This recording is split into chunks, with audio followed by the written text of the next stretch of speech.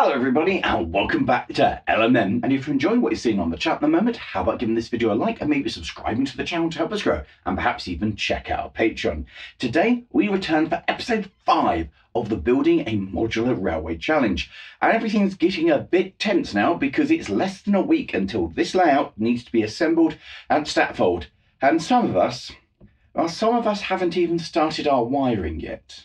And this series is sponsored by our friends over at Grange & Hodder, who supplied us with all of the boards that you'll see in this series. They make an amazing variety of baseboards, which takes the stress and anxiety out of making a solid start for your model railway. So go check out the website, it's over in the video description, and see some of the things that they make. This episode is also sponsored by our friends over at Cut Creative, who make a simply stunning array of high detail kits for multiple of scales, including 00 and N.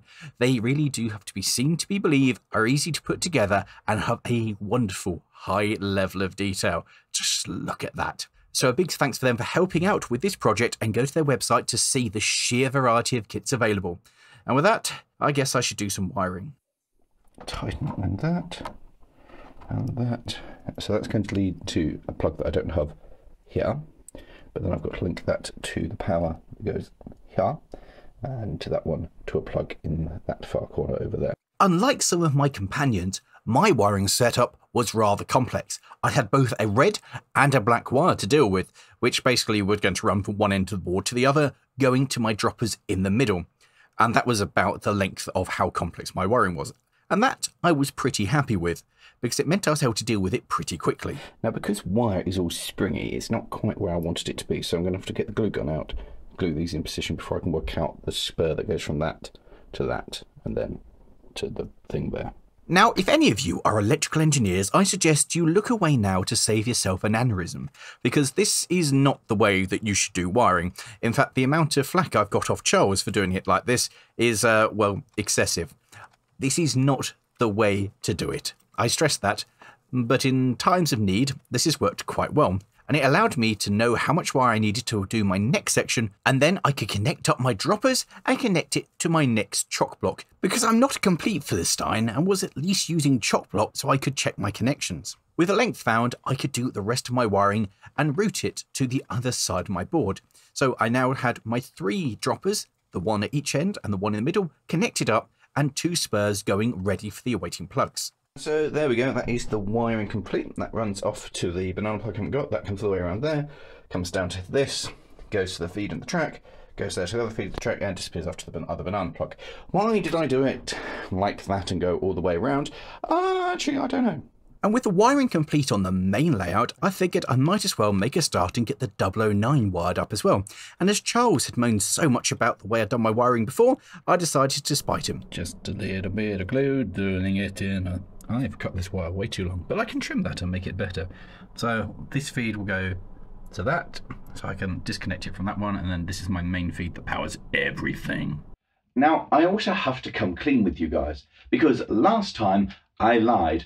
I said I'd got 009 working perfectly, and what I actually had was it shuttling from the scenic area to a short section of track either side of the scenic section. And when I went to connect that short section of track up to the rest of the loop, it all went terribly, terribly wrong. So here we go again. Take that one off. Take that one off. Take that one off. That one came off. Right, hopefully this time it's going to work. Behold my devastation of failed attempts to make the bit of railway go from this bit to that bit or that bit. I've been playing with this until I got a light this morning, and I still can't make it work.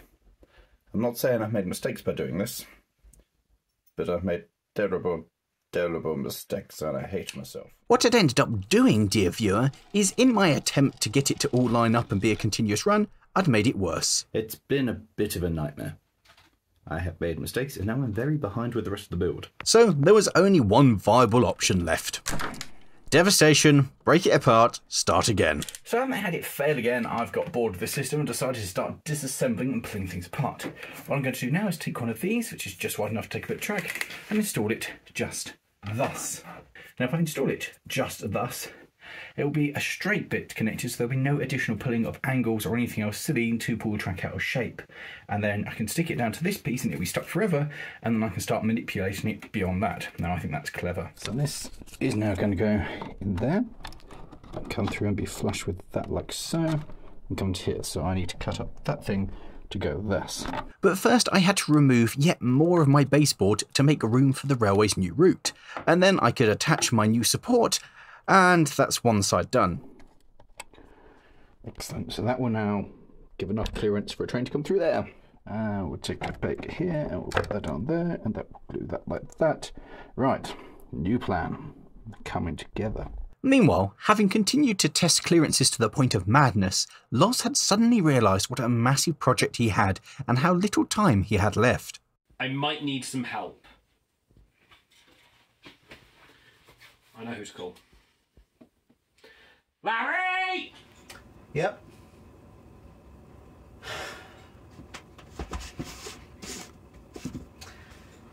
Yep.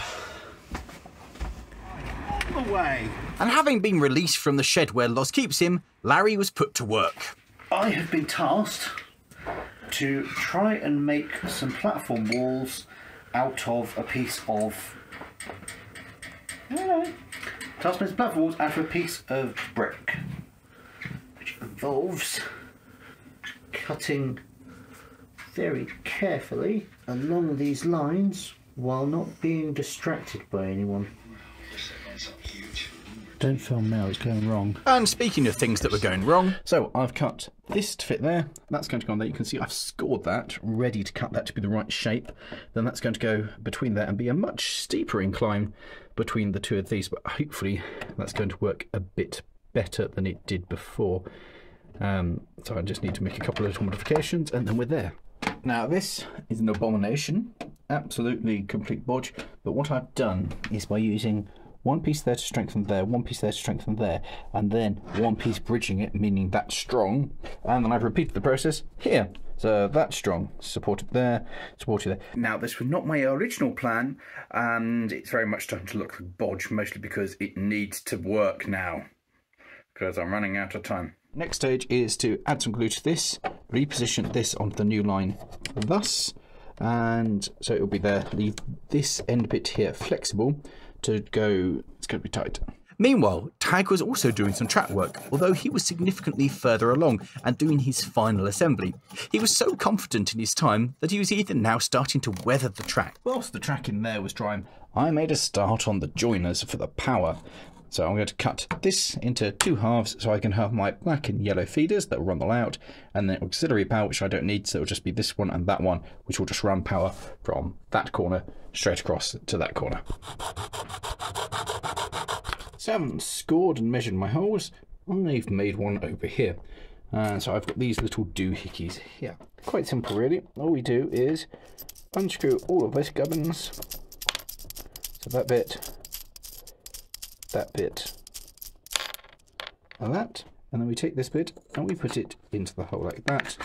Make sure it's come around the other side, and then we just reassemble it. So we'll put that on, collar over the top, a metal washer, the piece that will eventually connect our wire to, and finally a bolt onto that to do the whole thing up. And whilst I played with the electrics, in another part of the country, Loz was getting to grips with one of the biggest parts of his layout, the workshop. Okay, that should be that.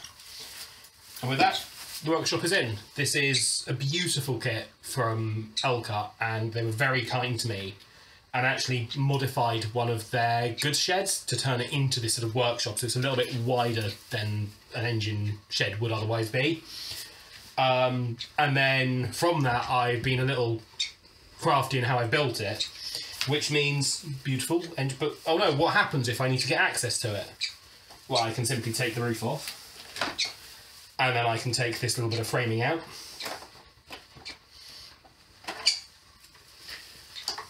and now I can access inside it. Alternatively, I can take this section of wall out, which, yes, I still need to do the windows. They're painted and they're there ready to go. I just need to cut them out, attach them to the glazing and get them in, but all in time. And now I can put the roof back on, something like that, and then put the roof itself on. And now we have a complete shed, but with a viewing window, so that people can see what's in there and going on from the viewing side of the module. I don't know if I'll actually do that or not on the show, but I think it's cool at least. I too had moved away from the track. So one thing I have noticed is my little test locomotive here is a little reluctant to do anything. There we go. So I think that what I'm going to do is it also refuses to go backwards. Is I'm going to take that off, and what I'm actually going to do is replace this with a Kato chassis, because these little things are brilliant.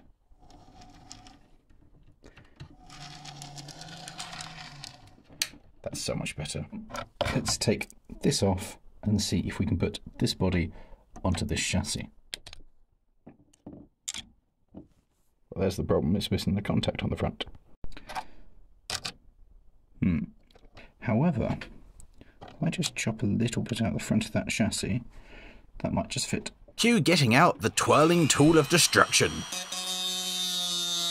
And it looks like our patient survived its surgery. Okay, so conversion complete. And I've ruined it.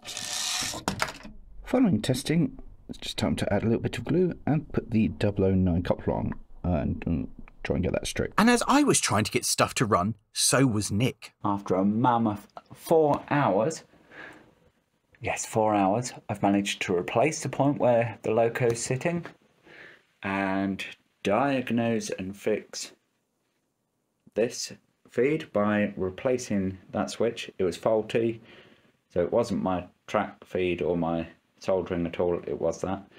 But now we can do this.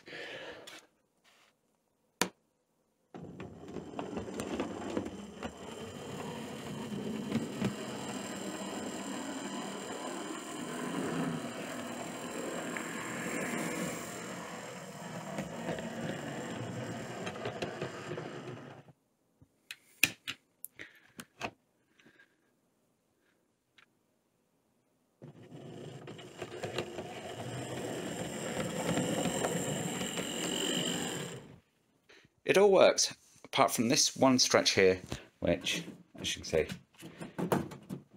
isn't attached. So I best get on with fixing that in another time, and then it's on to scenery, because we haven't got long left. Leaving Nick to carry on testing his layout, I wonder what Loz is up to. I'm cutting out windows for the workshop. It's incredibly riveting entertainment, I'm sure. I assume there's some sort of action-y music being played in the background of this shot. Okay, cue the music.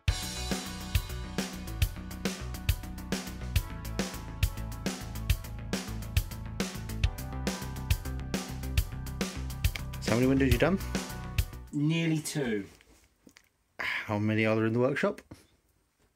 1, 2, 3, 4, 5. Meanwhile, aside from being impressed with how high Loz could count, I was attempting to finish my 009. What I have here is a piece of end gauge railway that comes round and is glued to about this point here. From here on, any bit it is flexible to meet this bit here, which is flexible. So all I need to do is encourage that round like that. It's going to be very tight to meet this one. Dave was also working on his track, but like Tag, he was working on detailing and weathering it rather than trying to make it work. He was even going to the length of painting each chair individually for a weathered look. Now that's dedication. Now I would do it too if I could actually make mine, work. So here we go. It is the moment of no return. If it doesn't work now, I've wasted a week, in fact more than a week, of mucking around with this stupid idea of pulling it apart, relaying it, when I just should never have started it. So, will it go?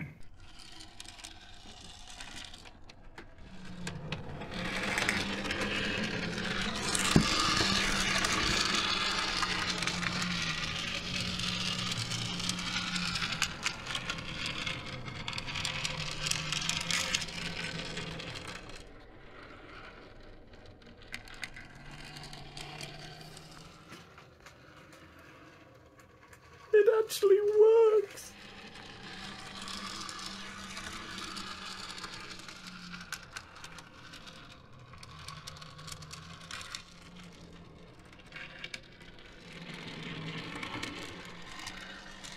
And leaving me to continue my rigorous testing, let's see how Loz is getting on with his windows. 9, halfway there. It's only been 6 hours. And whilst he was occupied, he tasked Larry to build the platform walls. And so he told me to lay them down like that. A nice flat edge. We're then going to get some matchsticks. And we're going to get some super glue on said matchsticks. And then stick that very carefully on to there. By this point, I'd run into a problem. Yep, due to my rerouting the railway, it now didn't fit in 3 separate places. So that meant getting out the magical board destroying tool and once again butchering my poor baseboard. Meanwhile, Charles had called in the cavalry and got Tom to come help him paint some of his baseboard. And with 2 of them at it, they made sterling progress and very quickly got the entire job done. And by the time they'd finished, I'd finished butchering my baseboard and was ready for loaded gauging runs.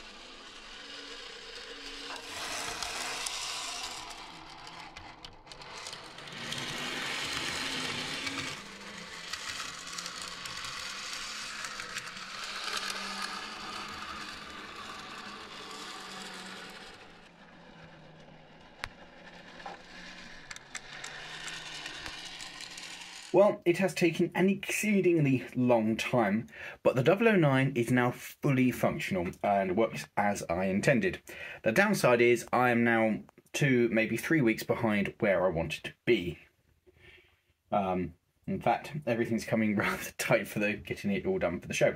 So it's now time for mass panic. And whilst I panicked, Loz was still cutting windows out.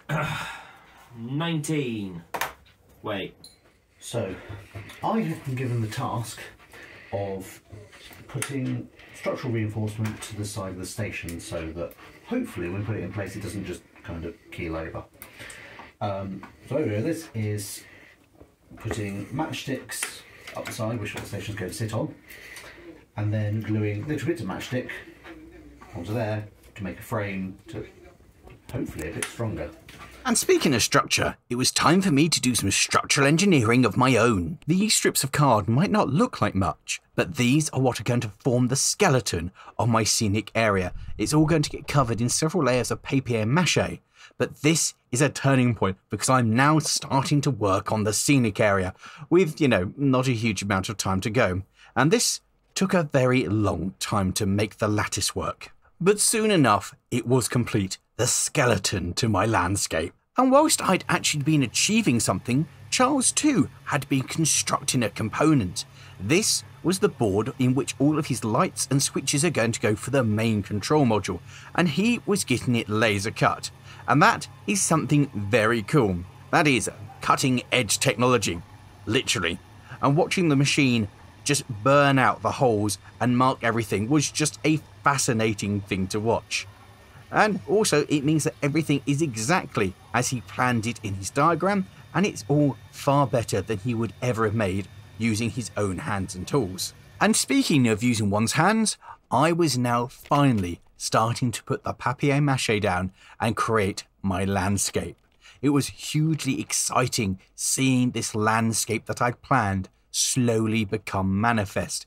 And obviously it was taking a very, very long time. And this was the first of many, many layers that I was going to have to put on to give the board some actual strength. And meanwhile, Loz was still working on windows.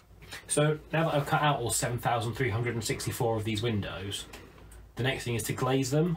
Now, the easiest way to do this, as far as I can tell, is I have just a sheet of clear plastic. I don't know if you'll probably see that. And then I'm using glue and glaze, which is a special glazing glue that dries crystal clear, according to the label anyway. We'll see how that turns out. So I'm just taking each window, putting a few dabs of glue on it and stuffing it on the plastic. once it's dry, I will then cut around the windows and hopefully we'll have glazed windows.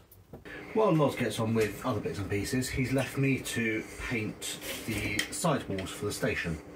So what I'm doing currently is I'm using some of this to slow down how quick paint dries, along with an off-white paint to be the mortar in the middle. I've been told to paint it on quite thick like this, and then we wipe it away with a tissue. And having wiped that away, gets mortar lines filled and a little bit across the bricks to weather it, apparently. You know what? Based on the technique that Larry'd been using, I did not expect that to come out looking that good. That's a really easy technique for a very effective... That's brilliant! And as I finish applying my first coat of papier-mâché, that's where we're going to leave this episode. So join us next time to see how we get on, because by this time next week, it will all be over. So things are getting right up to the line. Will the layouts be finished? Will it all go together? Only time will tell. And if you have enjoyed this one, how about clicking over there for the first episode where we outlay the whole project, or down there for the last episode, or over there for the episode before that. And we hope to see you guys over at the Statfold Barn Model Railway Show. You can click there to see what it was like last year and get a flavour for what's to come. Hope to see you guys there and see you next time. Let me know in the comments below if you think it's going to make it. Ta-da!